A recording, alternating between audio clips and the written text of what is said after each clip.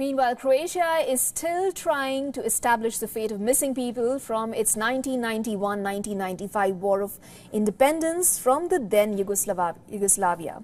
Now, earlier this month, investigators found the remains of 10 war victims at a Croatian garbage dump. Take a look at this report. A grim search is underway in Croatia for the remains of victims killed during war more than 3 decades ago. Earlier this month, investigators found the remains of 10 people at this garbage dump near Vukovar, about 180 miles east of the capital, Zagreb. They expect to find more. It took 2 years of searching to find the mass grave.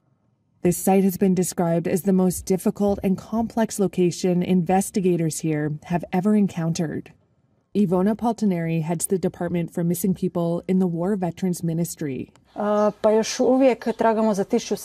still looking for 1,797 missing people, she said about the whole country. They've been missing since the country's War of Independence in the 1990s from Yugoslavia, which dissolved into separate entities. About 150 mass graves have been found in Croatia.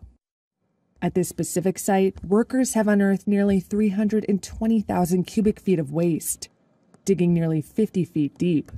Investigators believe the 10 victims were moved after initially being buried somewhere else, as the remains were covered with earth and sludge that's not typical for the site.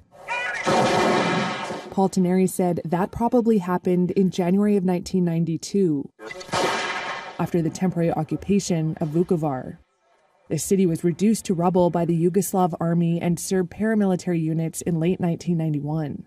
Investigators hope DNA analysis will find a match for the remains from about 10,000 people who are looking for missing relatives. According to the International Commission for Missing Persons, 11,600 people are still unaccounted for from the Balkan conflicts in the 1990s. For all the latest news, download the WION app and subscribe to our YouTube channel.